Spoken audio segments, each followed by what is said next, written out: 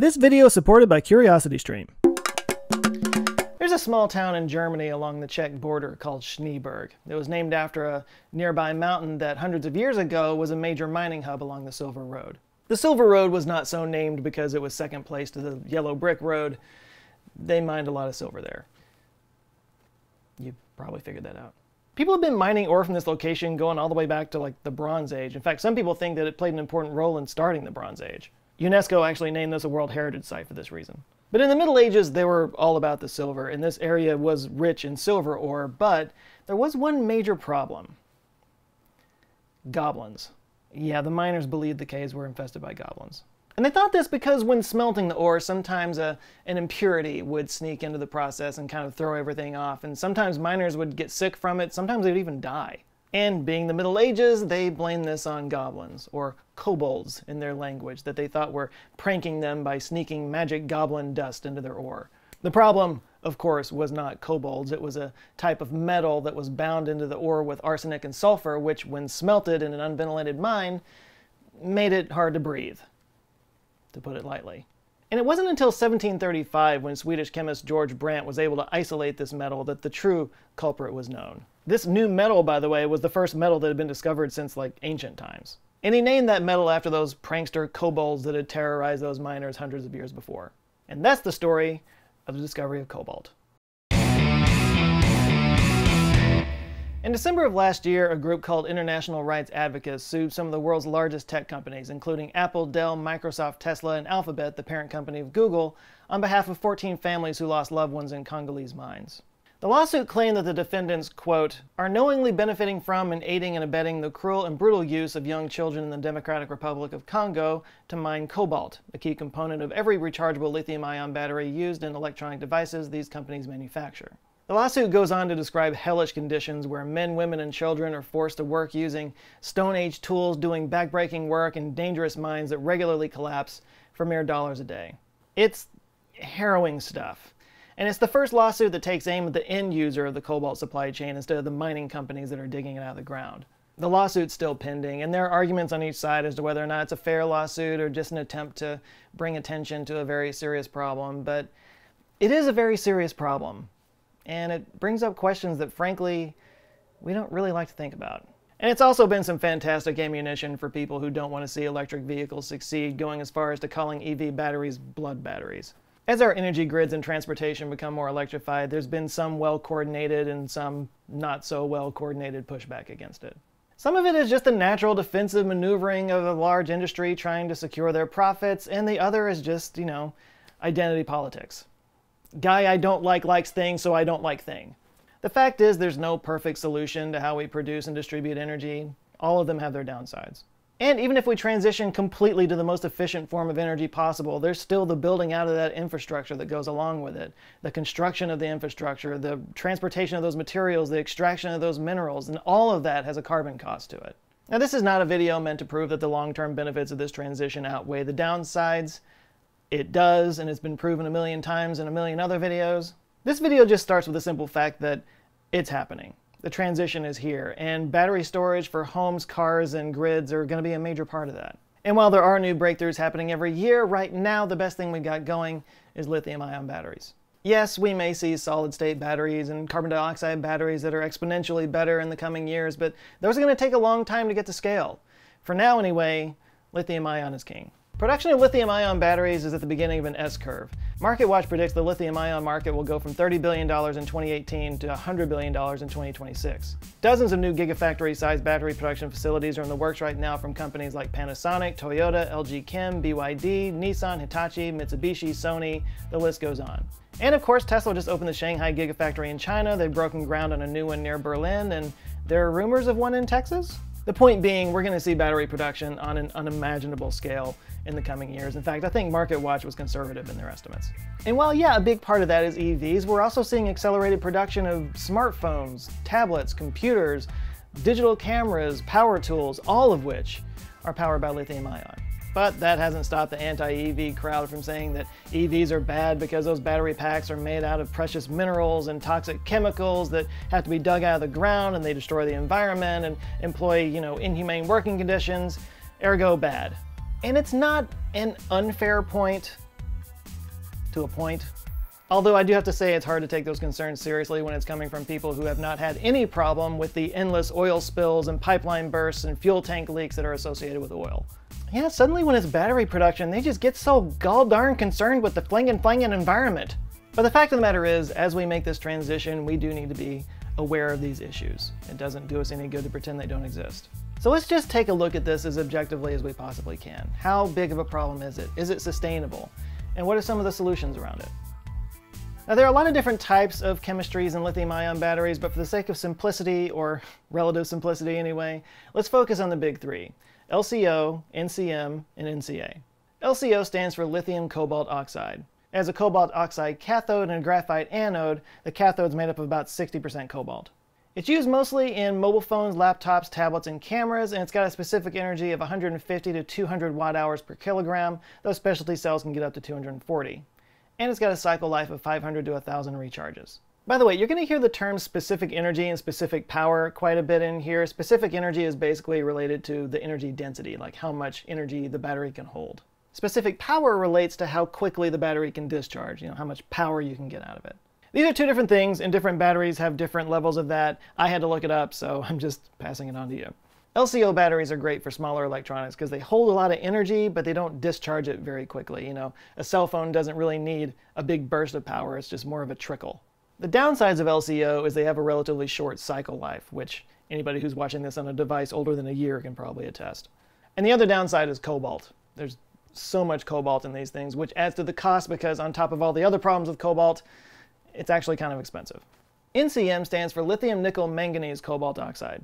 This is a cathode made of nickel, manganese, and cobalt with a graphic anode. The ratios vary, with some using a third of each metal. These are called a 1-1-1 ratio. Others use a 5-3-2 combination of nickel, cobalt, and manganese respectively. Overall, these have less cobalt than LCO batteries, but it's still around 30%. The nickel and the manganese have properties that complement each other well to, increase the energy and the power density in these batteries. Some of the best applications for this are e-bikes, medical devices, EVs, and industrial tools. They've got a specific energy of 150 to 220 watt-hours per kilogram and a cycle life of 1,000 to 2,000 charges. Now, due to their high specific energy and high specific power, NCMs are actually really popular with EVs. Plus, their chemistries can be adapted in different ways to make it, perform better in those different configurations. Basically, it makes them more flexible than other batteries. And NCM batteries can be combined with other types of batteries like lithium manganese oxide to get kind of the best in both worlds. This is something you actually see in the Nissan Leaf, the Chevy Volt, and the BMW i3. And last but not least is NCA batteries, lithium nickel cobalt aluminum oxide. These are actually the ones that Tesla uses. The cathode is made of nickel, aluminum, and cobalt with a graphite anode, and the aluminum adds stability to the battery and lowers the cobalt ratio down to 9%. Tesla says they've gotten theirs down to 3%. Some applications include medical devices, industrial tools, and of course EVs. It's got a specific energy of 200 to 260 watt-hours per kilogram, possibly up to 300, and a cycle life of 2,000 and higher. With their high power and energy density, it's easy to see why NCA batteries are becoming more popular with EVs.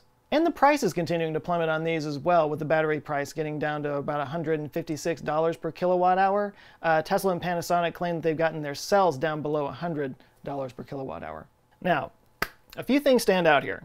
One is that successive generations of lithium-ion continue to reduce the amount of cobalt in their batteries. Now, there are some chemistries of batteries that have eliminated cobalt altogether. I'll talk about one of those here in a minute, but none of them quite have the specific characteristics that are preferred for EVs.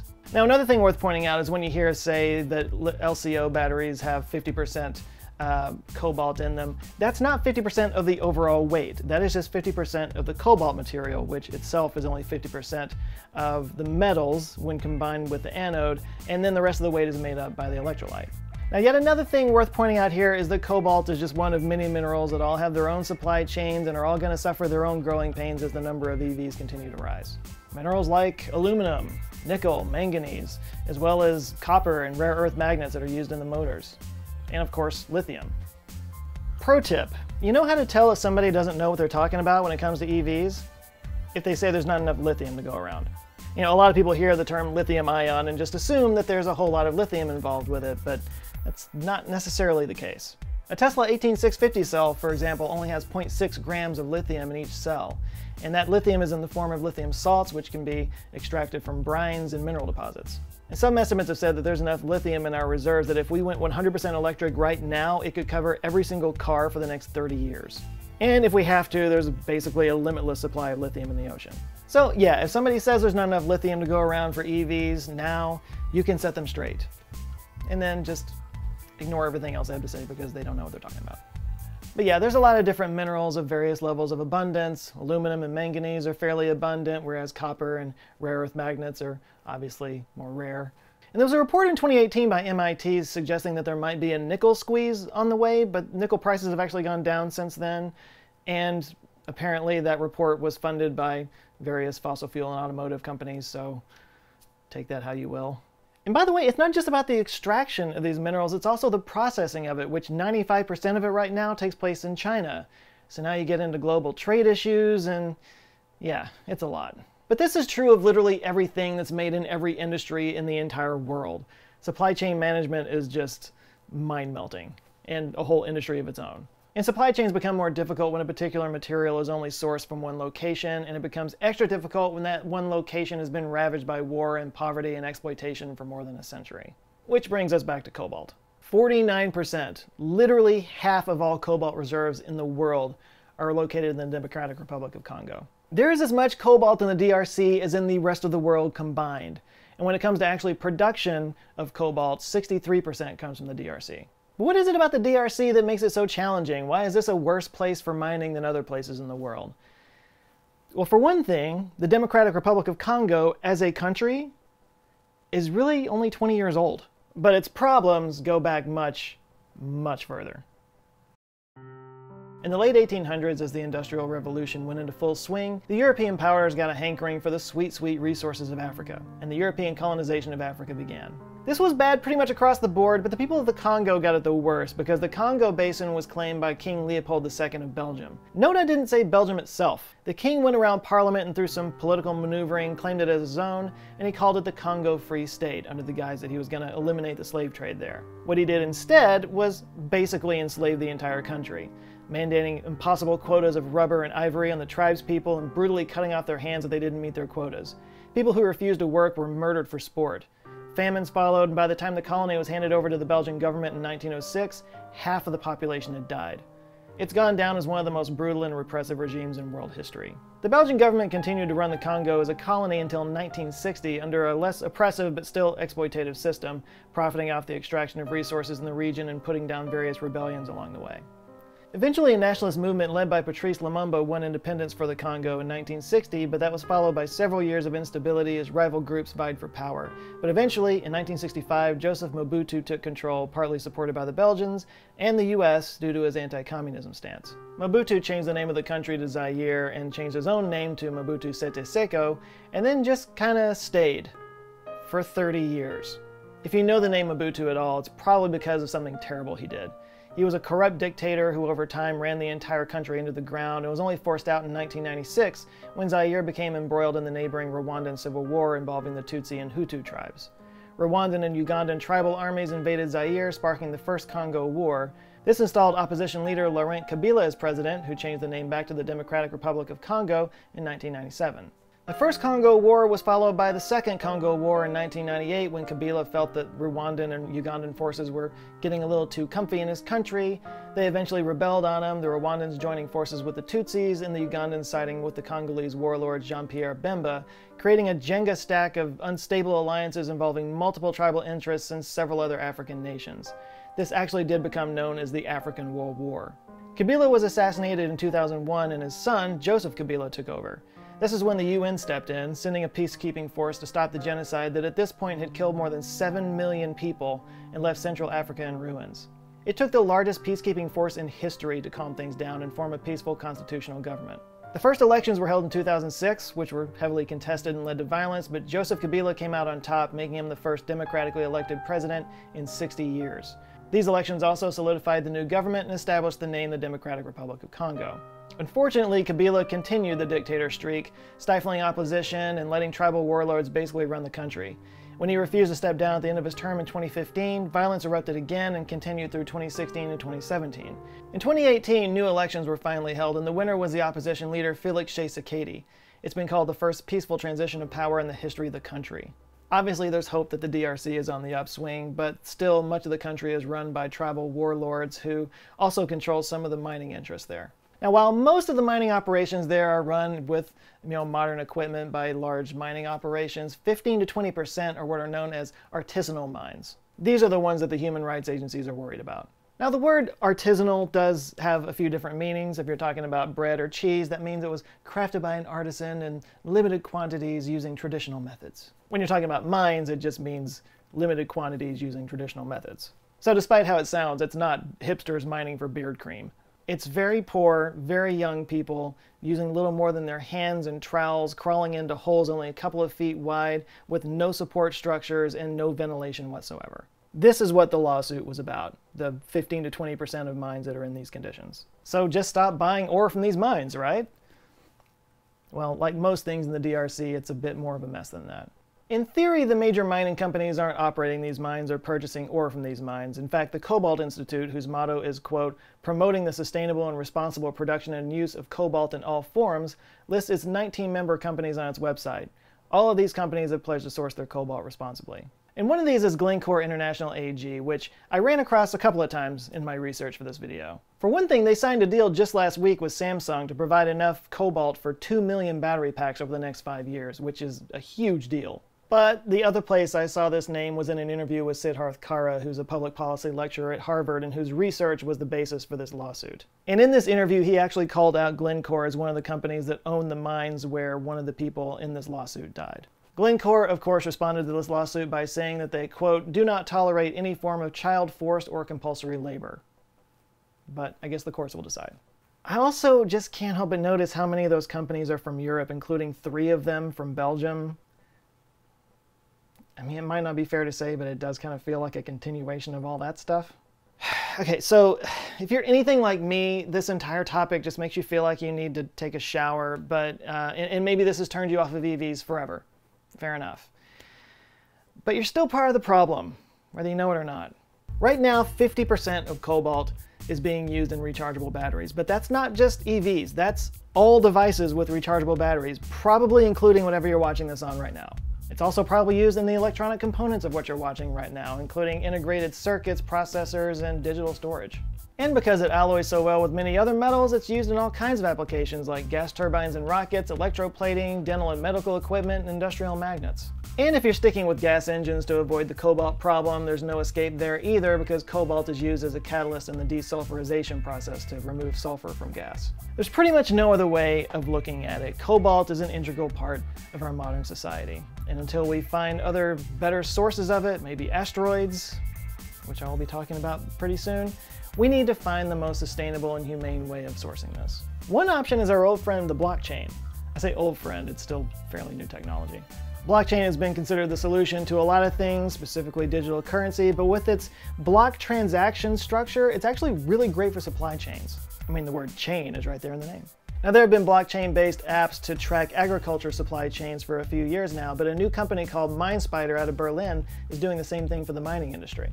Cobalt is hardly the only mineral that has problems like this. There have been conflict minerals and blood diamonds people have known about for years now. MineSpider's goal is to use a blockchain-based system to track where the source of all of these materials are coming from so that the end user can know where it was originally sourced. Of course, nothing talks more than money, which is why it was a big deal last May when the World Bank announced their climate-smart mining facility fund. Obviously, seeing the writing on the wall, they've invested $50 million to support sustainable mining practices through international oversight, investment in local communities, and supply chain transparency. Also, investment in other sources of cobalt. So cobalt doesn't just exist in the ground. You would never just stump your toe on a rock of cobalt. It alloys and mixes in with other metals, and that's what makes it so valuable in battery production. It's really more of a byproduct of other mining like copper and nickel. For geological reasons that I was not able to find, although I am very curious, so if anybody knows, please do share down in the comments below. But yeah, 50% of the world's cobalt supply resides in the copper mines of the DRC. But that does mean that there's 50% more out there. Australia, for example, has the second largest known reserve of cobalt in the world. It's bound to nickel there. It's less than half of what's in the Congo, but that's still 1.2 million tons of cobalt out there, and they're only mining 5,000 tons of it a year. But that's about to change. As the need for diversification in the cobalt supply has grown, a lot of companies have taken interest in Australia, especially from Asia. Last year, LG Chem bought a 6% stake in Cobalt Blue in Australia, and Shanghai Pingshan bought a 16% stake in Clean Tech for nickel cobalt scandium mining and processing. Another promising option is Kazakhstan. A new company was launched there called Cobalt that wants to use the infrastructure already in place for aluminum mining to source cobalt. And a $700 million nickel processing project in Indonesia is underway, funded by an Asian consortium including CATL, China's largest battery maker. This is expected to produce 20,000 tons of cobalt sulfate per year. But of course the ultimate source of cobalt and other battery minerals is from a source that doesn't need to be mined at all: older batteries. As the number of EV batteries out there on the road continues to rise, there's going to be more of a market for what to do with those batteries at the end of their lives. I've talked about second life solutions for EV batteries before, which can kind of extend their usefulness for decades beyond that. But, as opposed to gas, which all gets just burned away, the materials in EV batteries can be broken down and used all over again. I recently attended the Fully Charged Live event in Austin, Texas, and I got to meet Zarko Meseldzija from American Manganese, who have an offshoot called RecycLiCo, where they have this patented process for recycling EV batteries. And he was kind enough to sit down with me and talk about their process and the future of battery recycling. For us, we've developed this process, and it's a hydrometallurgical process. So it's more of leaching and chemicals that'll be able to pull out the different metals and filter them out in a pure form. Now, if they want to save on how much they source from from raw materials coming from mines and making from contracts with suppliers of these battery metals, they can go to their own waste pile. A process like ours that has proven, in our lab scale, and we've had our pilot plant where we've sourced a lot of this material, we've created cathode precursor, and this is something that we've supplied back to battery manufacturers for testing that can really help reduce the impact of mining, reduce their reliance on mining as well. Of course, the biggest solution to the cobalt problem is to eliminate cobalt from batteries altogether. Again, there's some promising tech that's going on out there like solid-state batteries, but there are some lithium-ion chemistries out there right now, like lithium iron phosphate batteries that use no cobalt whatsoever. And on that topic, there was another person that I got to talk to at Fully Charged Live, Marc Kohler from Lithiumwerks. They developed a modular lithium-ion phosphate battery that has the potential to take over for a lot of cobalt-based batteries that are being used right now. So Lithiumwerks was able to acquire valence technology and the industrial cylindrical line of A123. Both of them started and promoted and produced and made lithium iron phosphate batteries. Lithium iron phosphate battery is another of the cathode materials in the lithium family line, but it doesn't use any cobalt or nickel. In that regard, if you are looking for a instant solution to cobalt-free lithium ion, it already exists in mass, high volume scale all over the world.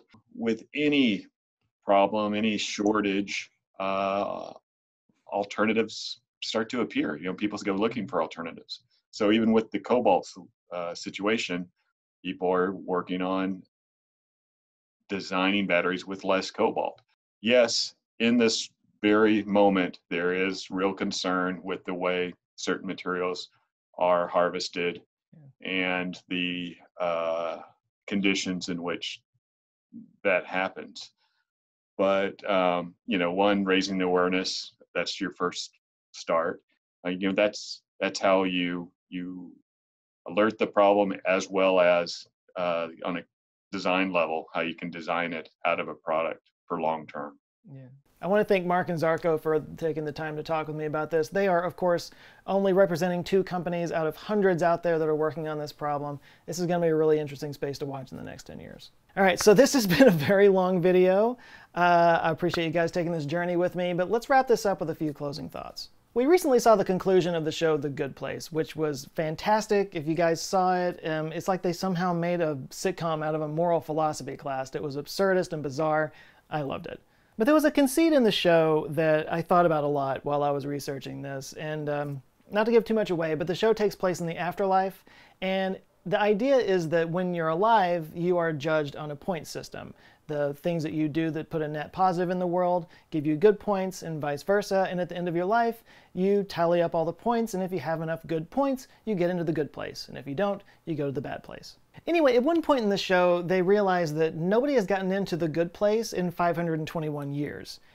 And they think that it might have been a clerical error, or maybe it's some kind of sabotage, but what they eventually figure out is that the world has become so interconnected and global that every single decision that we make has ripple effects and unintended consequences that go out further than any of us could possibly know. And because of that, all of our actions have these net negatives associated with it that make it basically impossible to get into the good place, even if you live the perfect life. And I think they kind of have a point. When you buy a vegan lettuce wrap, how do you know that that lettuce wasn't picked by an exploited migrant worker? When you buy a t-shirt with a socially conscious message on it, how do you know that it wasn't made in a factory by virtual slave labor in Malaysia? And when you buy a cell phone, or a tablet, or a laptop, or an audio system, or a TV, how do you know that it doesn't have cobalt from the DRC made from artisanal mines using child labor? The fact is, whatever you are watching this on right now probably has a little bit of that in it. That's just the nature of the world today. So with any luck, these conditions in the DRC will improve and these artisanal wells will go away. As more cobalt is needed, more major mining operations are going to spring out there, which will hopefully squeeze out the bad stuff. Lithium-ion batteries will continue to evolve to use less and less cobalt. I would love to say that's for humanitarian reasons, but it's probably just because cobalt is expensive, and the less they have to pay for the cobalt, the more money they can make on their batteries. We're likely to see more cobalt coming out of mines in other parts of the world like Australia, so we're not so dependent on the DRC. And at the same time, a more robust recycling infrastructure could create a circular supply chain that will reduce the need for mining. And with any luck, in the next 10 years or so, more advanced batteries are going to reduce and eliminate the need for cobalt altogether. And then, maybe, just maybe, our renewable ambitions will finally rid itself of that goblin in the mine. As I said earlier in this video, the lithium in our batteries usually comes in the form of a lithium salt. And salts actually have some properties that make them very advantageous for energy storage, which is talked about in the movie Dynamic Salt, which you can watch on CuriosityStream. This documentary tells a story of salt and how one of the most abundant materials on Earth has the power to transform how we make, store, and distribute energy. It'll make you look at that white stuff on the counter in a whole new way. This is, of course, just one of thousands of titles you can find on CuriosityStream from some of the best filmmakers in the world. CuriosityStream is a streaming service for your brain and for your sense of wonder, covering topics like science, technology, history, the future, and humanity itself. And when you sign up for CuriosityStream, you get free access to Nebula, the streaming service featuring ad-free videos from some of the best educational YouTube channels in the world, channels like CGP Grey, Kurzgesagt, Real Engineering, Polyphonic, and many more. And it's the only place to see Nebula originals like Minute Body from the guys at Minute Earth, and Grand Test Audio by the creators of Second Thought and Real Life Lore. All this you get for free when you sign up to CuriosityStream, and if you sign up at my link, curiositystream.com/joescott, you'll get a free month to test it out for yourself, and after that, it's only $2.99 a month. It's one of the best streaming deals out there. So go check it out, curiositystream.com/joescott, link is down in the description. Big thanks to CuriosityStream for supporting this video, and a huge shout out to the Answer Files on Patreon that are helping keep the lights on, helping me grow a team. You guys are awesome. There's some new people that have joined. Let me murder their names real quick. We got Virginia E. Bonner, KJ Skinner, Ender Delfke, Olaf Franzen, Tristan Rocky, Dario Kukuru, Steve Maddox, Tom Bainrun, Jacob Robinson, Pete, Steve Esselman, Fred Williamson, Invader Zim, Sagar Ingi, Grim Kalin, you guys are really putting it on me today, Steve Anderson, and Angela F. Schoinard. Probably the worst read I've ever done. Thank you guys so much for joining. If you would like to join them, get early access to videos, and just join an awesome community, you can go to patreon.com/answerswithjoe. T-shirts available at the store at answerswithjoe.com/store. It's not just t-shirts, it's hoodies, it's caps, it's mugs, it's stickers, it's posters, it's all the stuff. Very fun things. People will point at you and say that they get you, and you will get them as well. answerswithjoe.com/shirts. It also supports the channel, so please do go check that out. Please like and share this video if you liked it, and if this is your first time here, clicky here because Google thinks you'll like that one or any of the others with my little face on them on the side over here. And if you like them, and I hope you do, please do subscribe. I come back with videos every Monday. All right, again, that was a long video. I appreciate you guys sticking around, but for now, you guys go out, have an eye-opening week, and I'll see you next Monday. Love you guys. Take care.